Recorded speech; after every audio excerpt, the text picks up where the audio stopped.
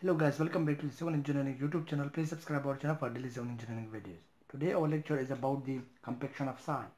In this lecture I will try to explain what is compaction, why we need compaction, and what are the factors that affect the compaction of soil. So compaction can be defined as it is the artificial and mechanical process of increasing the density of soil. Let's consider that this is any soil mass and there is a phase diagram of the soil in which we have three main components: the solid mass of the soil, the water content present in the soil, and the air content present in the soil.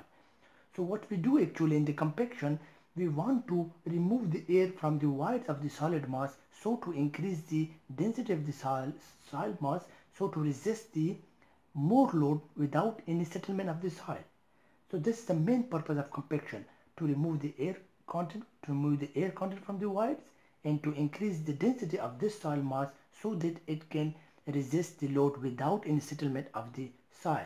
In construction, the compaction of soil is a significant part of the building process. So compaction is the first step in order to construct any structure. We do the compaction of soil and then we construct the substructure and superstructure. So compaction of soil is also called as the stabilization of soil, in which we want to that our soil is stable and can take the load without any settlement. So if compaction is performed improperly, the settlement of the soil can occur and it can result in the collapse of the whole structure. Now I will try to explain that why we need compaction of soil. Let's consider that this is in a soil mass which is being uncompacted soil mass, and we construct the building on top of this soil. Let's consider this is the footing we constructed, and at the footing we constructed the column, and then on the column we constructed the beam.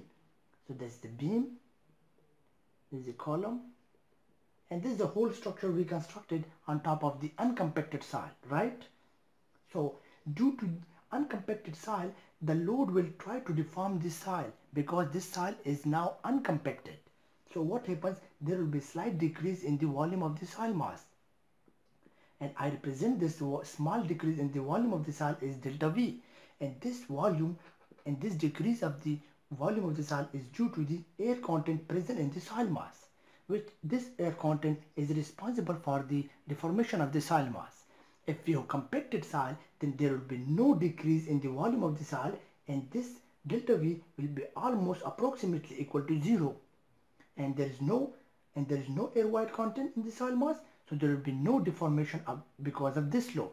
So that's why it's important to have compacted soil, otherwise there will be deformation which will cause the collapse of the structure, which might happen that this structure can be collapsed. So it's very important to know the compaction of soil and to have compacted soil before constructing the structure on top of the soil.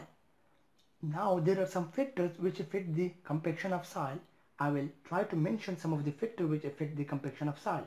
The first factor is the type of soil. The type of soil affects the compaction of soil. Like for example, the clay, the gravel, and the sedentary soil has different requirements for their compaction because of their particle size and the particle size distribution. The other factor which affects the compaction of soil is the type of load. Either the load acting on the soil is a static load or dynamic load, because it quite affects the compaction process. Like for example, for the sandy soil, it is quite different from that of the clay soil. The third factor which affects the compaction of soil is the compaction effort. The more compaction you achieved, the more degree of compaction you achieved, the less will be deformability in the soil mass. The fourth factor which affects the compaction of the soil is the moisture content, and this plays an important role in the compaction of soil. So your moisture content should be optimized moisture content. We call it the OMC. I will also explain this in the next video. This optimum moisture content should be there in your soil mass so that to achieve the maximum dry density and to have a maximum compaction. That's why it's very important to have optimized moisture content in your soil mass. Otherwise, it will lead to the deformability of the soil mass. So these are some of the factors which are the type of the soil, the type of the load, the compaction effort, and the moisture content which affect the compaction of the soil. This was all about the compaction of soil. Hope you guys understand, and don't forget to subscribe my channel for daily civil engineering videos. Thank you for watching my video.